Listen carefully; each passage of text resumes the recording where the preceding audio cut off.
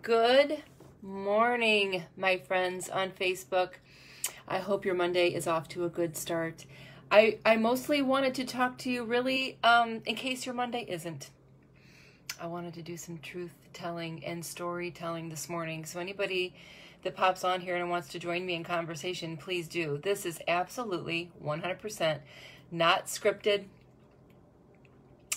I don't even have an agenda. Look, I have a pad of paper in front of me and it's empty. I just wanted to come on here, obviously, in my most rare form. For those of you that know me or have seen my videos, you know that I do a lot of synthetic application, is what we'll call it, because I love it and I enjoy it. I do synthetic hair. I do my synthetic eyelash extensions because I enjoy them. I truly do. And, it's when I first started out doing what I do and wanting to serve and give my heart and give helpful truths and empowerment coaching and things like that, I had a platform that was called Our True Beauty. That's when I first started. It was called Our True Beauty. And the platform was based on us loving. Hi, Julie Tennant. I love you, girl. Our True Beauty, that platform was based on loving ourselves in our most raw form, whether physically or internally. And I would talk a lot about loving ourselves, as women, even aside from the nails, the hair, the skincare, and all of that. And that takes a lot, right, to be able to do that. That's why a lot of us women, we wear cover up, and we want, our hair is so important to us. And so I wanted to use that as a jumping off point today. Again, I don't have a script. I don't have an agenda. So if anybody wants to pipe in with your feelings about what I'm talking about, please feel free to do that. But we were driving home from Columbus yesterday, and, I wear eyelash extensions, and they were starting to, come off. So I just started pulling, and I pulled them. I didn't pull them off, but they all came off. And I woke up this morning, and I looked in the mirror and I went, well, Marla, you don't see yourself like this all the time, because I usually have something synthetic on, whether it's my hair or, makeup, a little bit of makeup, and my eyelash extensions. But I thought, you know what? I was delighted this morning. I had a morning of delight and a morning of trepidation, and I'll explain that as well. But I did ultimately get up out of bed, and I looked in the mirror and I thought, you know what? I am happy where I am in my life, where I can look in the mirror and be okay with my most raw form. I mean, I love the accessorizing and things like that, but there was a time in my life, and I wonder if you all have been there, or maybe you're there right now, where you just you don't love who you are on the inside, or what you're feeling on the inside, or even what you see in the mirror. Because we as women, we beat ourselves up for so many things: the scale, the mirror, the magnifying mirror, so many things. And life is so filled with true joy when we can just love ourselves in our most raw form, whether that's emotion or physically. And I wanted to come on and just be real and have conversations with anybody that wanted to have a conversation right now, because that's a really, really hard thing to do. And I often feel like if I'm going to come on here with my synthetic accessories and tell you truths that I learn along the way in the empowerment journey, I wanted to come on in my most raw form and just send you love and send you truth and just chat with you. So today's topic really is identity. Who are we? Who are we really? And sometimes we feel a sense of rejection because we're scared that the world isn't going to love us for just who we are. And you know why? Because sometimes when we step aside from the world and the desire to please the world and to serve the world well, and to not give the world maybe all that we're feeling, we put on an identity to the world of something that we're really not. Maybe it's something that we're really not feeling that day. And I'm just here to give you love and just speak a little bit of truth in your heart if you needed it today, that it's okay to just embrace yourself as who you are, and the rawness, trueness of who you are, what you're feeling that day, Maybe you're feeling things based on the ripple effect of the people around you. Maybe you're feeling a sense of rejection because of the ripple effect of the world around you, because of what we cause for ourselves. And sometimes what we cause for ourselves is not being okay with who we are in the mirror, or who we are in the deepest, darkest, truest feelings in our heart in the middle of the night.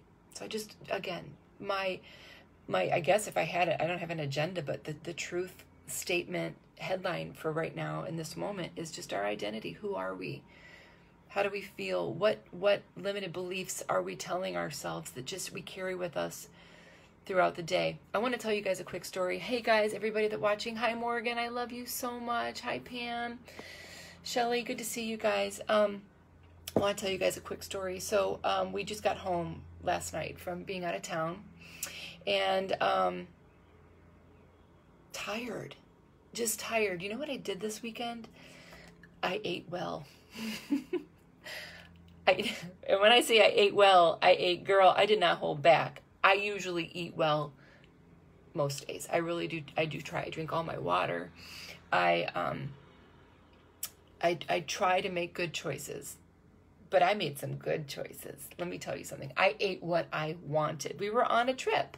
You know, I started the trip doing a Cubbyhole promo with a candy bar. Had so much fun eating that. That Fifth Avenue bar was delicious. We were camping, so I ate, you know, junk food. I ate chips. I ate a sandwich with 2 pieces of white bread and Miracle Whip. And then we went out for sushi, and we went out for dinner, and I had pasta, and I had wine. And on the way home yesterday, girl, there was no stopping me. I had to find, I'm telling you, I know it was hormones, because I could not get a sundae from Dairy Queen out of my head. I said, David, we have to go. So I found, we found a Dairy Queen. I had to look it up. Where's Dairy Queen near me? We got a Dairy Queen. We're pulling the travel trailer. The teenagers are in the car. God bless them. I love them. I love my teenagers, but Mama needed a moment, okay? Mama bought Daddy a peanut butter parfait and a sundae, and I'm like, could you please put extra chocolate and some extra pecans, and put some bananas, because you got to have fruit. I mean, I'm trying to take care of myself. I see it's a Miracle Whip, extra Cool Whip, please just put it, load it up. And I went out to the trailer and to the car, and I said, David, I need you to come with me. And I am telling you teenagers, I love you, but I need a moment, and I want to have a moment where I don't serve anybody. Please don't ask me any questions. Someone take care of the dog. And they didn't want anything, otherwise I would have bought them something.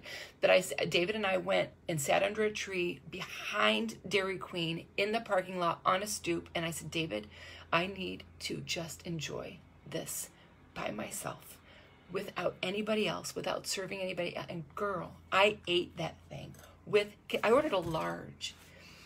I ate it with conviction. There was nothing left. Oh, no. I had a big hunk of chocolate and pecans at the bottom. And I said, David, I have never run out of ice cream at Dairy Queen, because I always think they give you too much. He poured the rest of his ice cream into my bowl so that I could mix it up. I ate it. So what I'm trying to tell you is I enjoyed it, girl. I did. Okay, but I've realized, you know how we can step on the scale and weigh ourselves?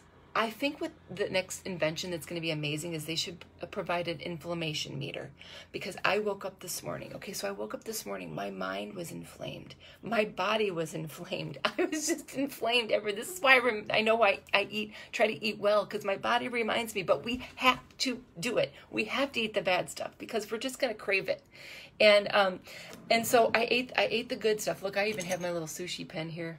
Oh my gosh, it's reminding me. And I ate, the people we were with, I ate all the sushi, and they were looking at me like, because I said, I'm still hungry. And I was eating my daughter's leftovers. I ate, and I enjoyed it. But my body is fully inflamed this morning. So there we go.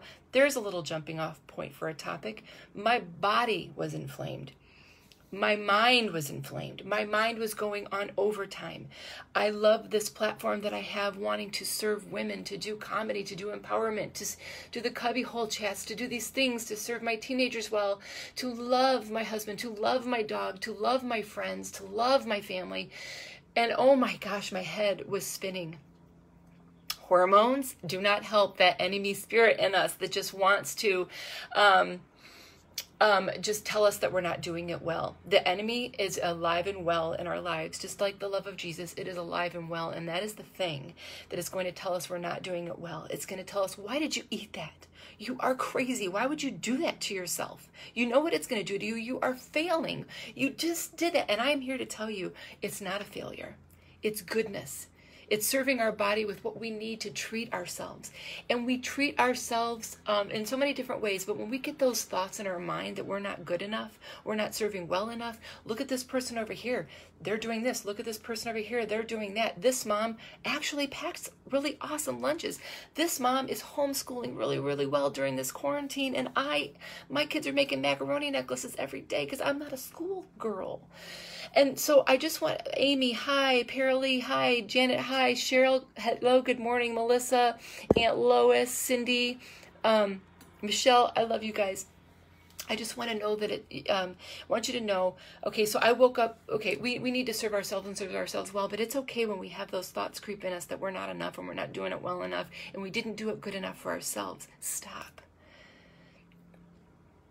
Look at yourself in the mirror in your most raw form of who you are and know that you are loved. You are loved. This feeling, it will pass. You know, they come and they go. And when we're feeling like we're not enough, I just want you to know, to give yourself permission to know that you are enough already. So I want to just tell you the story. So continuing with the story, I woke up, I'm feeling all these things. My body is inflamed. I don't have an inflammation meter to determine, but my body does know. I couldn't move. David forgot something at the office. He came home and I was just getting out of bed. I was getting out of bed like a 90-year-old. He's like, are you okay? I'm like, I know myself. I am going to drink water. I'm going to do well, but I am like inflamed. But my mind was inflamed too. Do you ever have those days? And so today I'm going to eat well and I'm going to make better choices and I can switch that around. I have that control to be able to do that. But when our mind is inflamed, what do we do there? We need to know the truth. So what happened was I was feeling snarly. I was feeling that myself. And I do my study every morning. And my girlfriends, Tara Olette and Joy Lee, out of Barn 45, and I'm going to post the link here, okay? I don't get a chance to watch them every morning because I'm doing my own study. And I stumbled to the Keurig. I put in a pod. My eyes were barely open because they're probably swollen, girl. Wine will do that to you, so will sugar. But I enjoyed it. So I got a cup of coffee. It was pouring, and I was scrolling through Facebook. My mind was all over the place. I hit brew on the Keurig and I hit play on their Barn 45 message this morning. And right when I clicked play, Joy was talking about a story about Jesus who was in a boat, and she was talking about how he was on a lake. And it was the coolest moment for me because we were driving home last night and David said to me, he said, isn't it cool that in Michigan we're so blessed to have so many beautiful lakes? We're surrounded by lakes. And this is the way God works in our lives, guys. If we just pay attention, he gives us little sprinkles. Literally, David just said that to me last night. Right when I clicked play, Joy was talking about a story where Jesus was going across the lake and he felt rejection on the other side of the lake.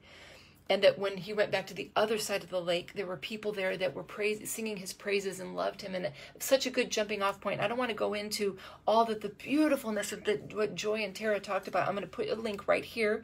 And if you just want to fast forward to the 33-minute mark, that's where I popped in. And from there on, they served me and served me well. With this snarly, overthinking, overprocessed mind was thinking about myself and maybe my lack, but I know better. I know how to close that gap between adversity and peace a lot sooner now, but I went there.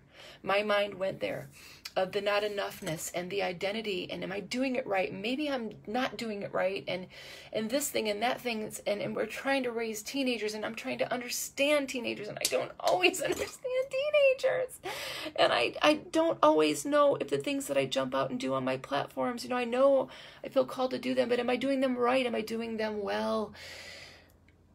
Overthinking. Have you been there? And the hormones with a capital T, they will rob you of your peace, and your thoughts will rob you of your peace. So jump in there when I put this link in here of Barn 45. I couldn't say it better. I could not say it better than the way Joy and Tara explained it this morning. So if you need that encouragement, I'm not going to try to paraphrase it. I'm going to put it there for you to go. And I bet you it serves you well, because it's what we talk about as women.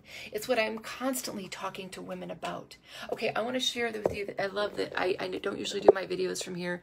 I often do them from the cubby hole. But I love that this picture right here, Tara, who's in the video, who I'm talking about, Tara bought this picture for me a long time ago.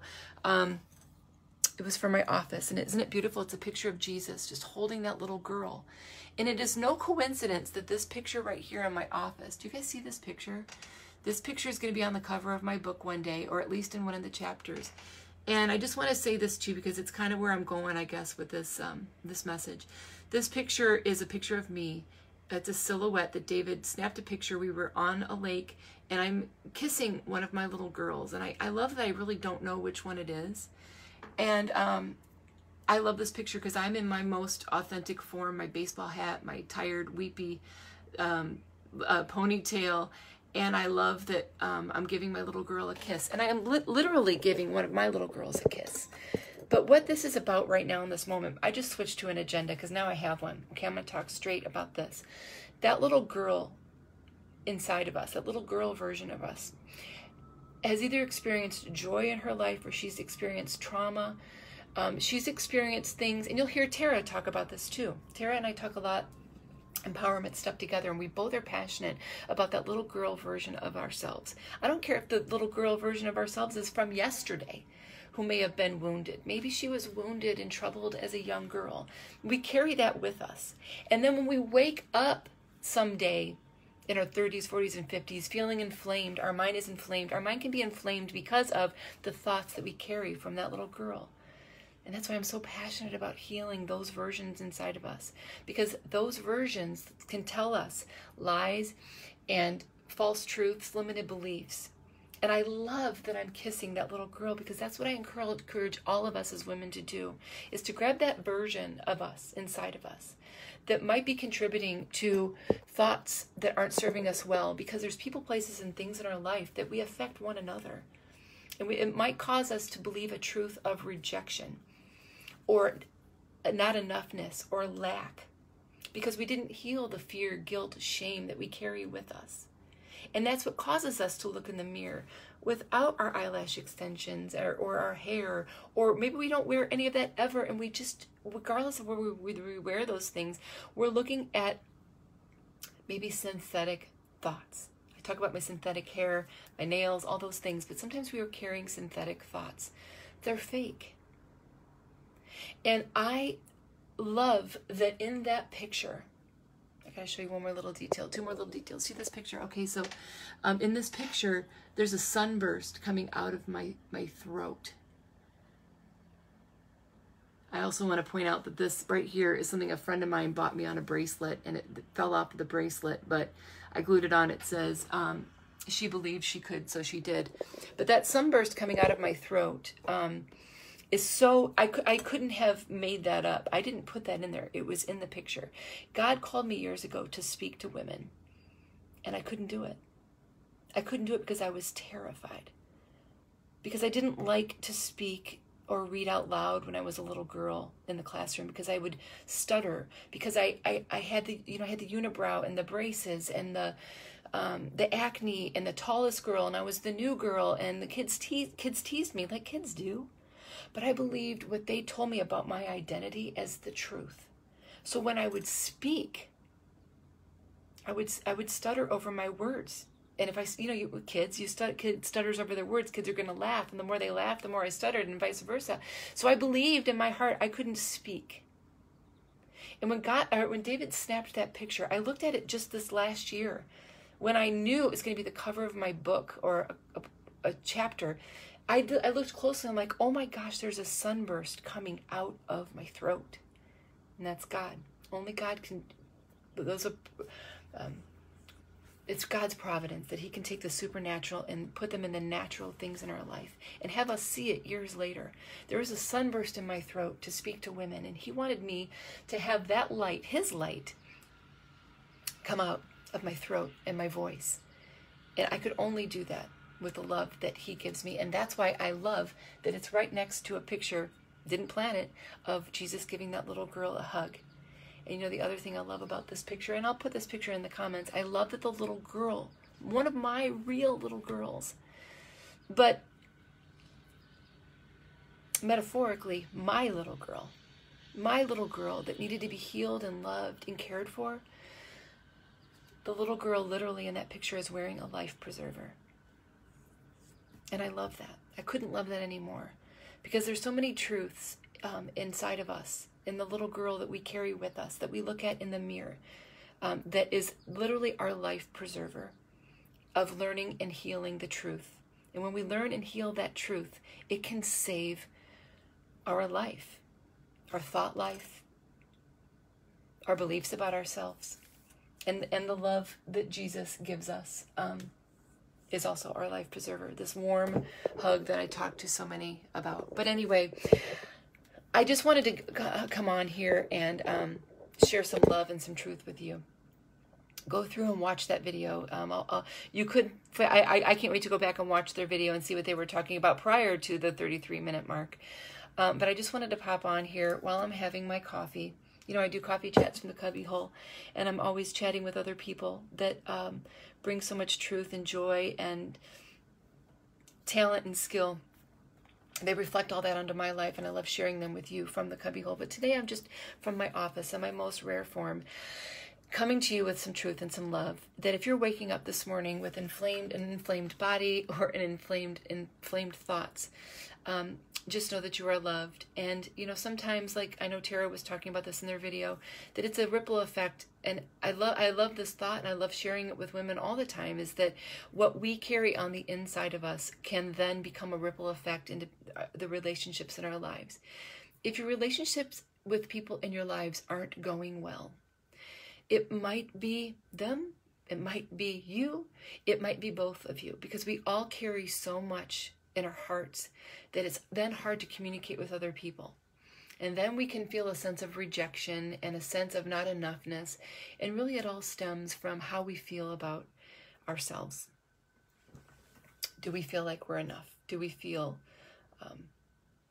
you know, all the things that I talked about just prior in this video. So we can judge ourselves based on the world. We can judge ourselves on so many things. And a lot of it is on who we believe we are truly when everything is stripped away. Do we feel like we are enough? And I'm just here to tell you, we are. Whether our hair is falling out, or we feel better with our eyelashes, or we feel better with the fancy clothes, we're enough right away, right out of the gate. So if you needed this today, great. I hope that it served you well. I just want to send you all of the love in the world, and to tell you, you are just a shining beacon. But the great thing is, you don't have to go and serve anybody today. You don't have to serve anybody well today.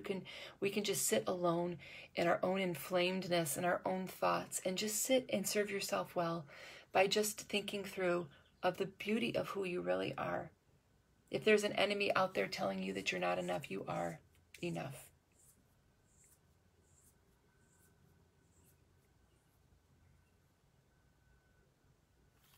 You know, I'm just looking up and I'm seeing this, and I want to share this with you. Hang on a minute. I just looked up at my corkboard, and I have some scripture written here, and I love it. It's Romans 8:28, and it says, "We know that in all things God works for the good of those who love him, who have been called according to his purpose." So no matter what your purpose is today, no matter what you've been through in your life, there's a purpose for it. And if you are beating yourself up over for things that have happened in your life, things that people have done to you in your life, those things do happen for a reason, but it often makes us stronger. And there is a purpose for it. That when we can take that and it goes into what might be our broken heart, and it comes out in a recycled way, you don't have to serve other people, but maybe it's just to serve yourself better, so that you can give yourself a break and serve yourself better. Love yourself for who you were put on this earth to be, which was happy, joy-filled, peaceful. You deserve that. You deserve that. I love you, ladies. I'm going to go because I'm going to go heat up my coffee. But I just wanted to share what was on my heart this morning. I love you all. And I'm sending you all, lots of love. And I will, until next time, I will just talk to y'all later. Bye. Have a beautiful day.